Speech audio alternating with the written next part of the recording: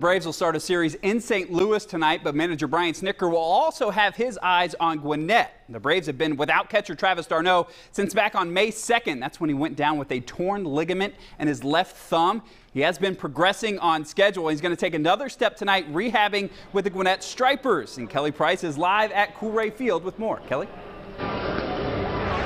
Cody, yesterday marked 3 months exactly since Travis d'Arnaud has played for the Braves. And last time he had this injury, he actually had it in 2011. He told me before batting practice today that he actually took 3 exact months to rehab from that injury. So he feels like he's right on track here at this 3-month mark. He started his rehab assignment with the Stripers while they were in Memphis over the weekend. On Friday, he went 0 for 3 with 2 walks, 2 strikeouts, and he does feel like he's right on track with that. He hasn't had any setbacks since getting an internal brace on that left thumb ligament. He's going to keep it simple tonight, he said, making sure he gets his legs back under him at the plate.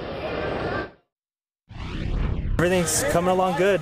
Just getting my timing back and just getting used to being out there on the field catching for, I think I started 3 innings, 5 innings, and hopefully today hit that 7-inning marker and just keep going from there. Try to keep things simple, not trying to do too much, and be ready to go, more importantly, once and whenever I get back versus now.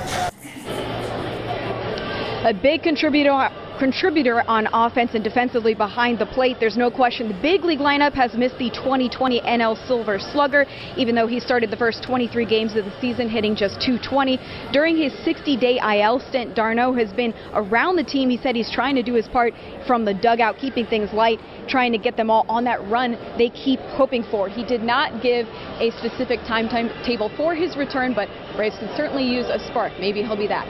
In Gwinnett, Kelly Price, Fox 5 Sports.